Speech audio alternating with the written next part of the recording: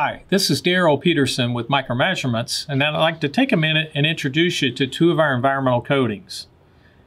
The one that's on the left side, this is 3140 RTV, and the one on the right is 3145 RTV.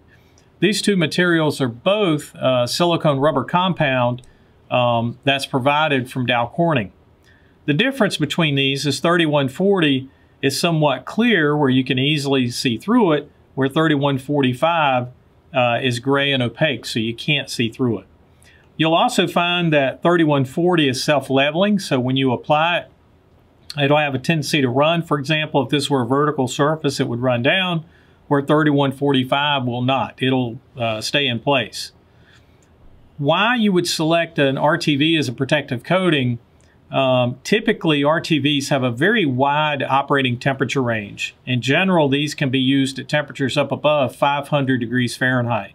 So if you've got a stress analysis application and you're expecting high temperature, that would be a real strong reason to use one of these materials. Oftentimes we find the gray one, the 3145, is also used as a lead wire anchor. It can help hold down your lead wires. Let's say you're putting a strain gauge on a large pressure vessel and you need to figure out a way to hold those leads down. You can use 3145 to do that as well.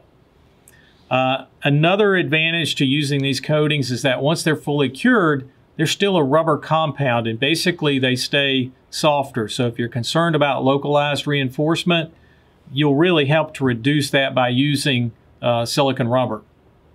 If you'd like to find out more about 3140 or 3145 or any of the Micromeasurements environmental coatings, take a look at our website at www.micro-measurements.com.